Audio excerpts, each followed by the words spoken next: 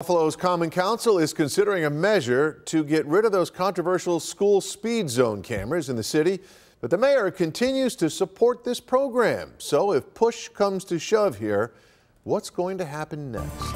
Our Dave McKinley is asking the tough questions for us tonight. Mayor Brown says despite the call by some to end the use of the cameras, he's still a proponent of them. This as a resolution by University District Councilman Rashid Wyatt to get rid of the devices. He's undergoing review for language before being presented to the entire council. If lawmakers do end up voting to disband the program, the measure will land on the mayor's desk. So we asked him what his next move might be in that event.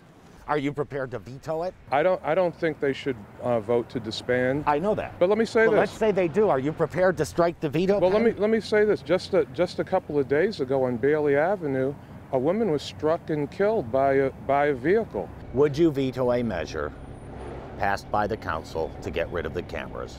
I'm hoping that the totality of the council actually looks at data and does the right thing. Well, is there a reason you're not answering my question? I'm not going to talk about vetoing right now. Why not? Because I'm going to... At that moment, we were, believe it or not, interrupted by a heckler honking his horn from a passing car. When he got through after a minute, we resumed. We left it at, I'm not going to talk about veto. My question is, why not? Why not answer the question right now?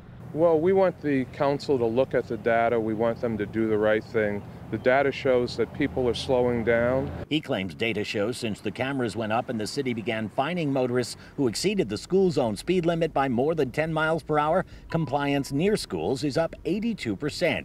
It would take 6 members of the council to override a mayoral veto, and it appears Brown has at least one ally in all of this in South District Council member Chris Scanlon.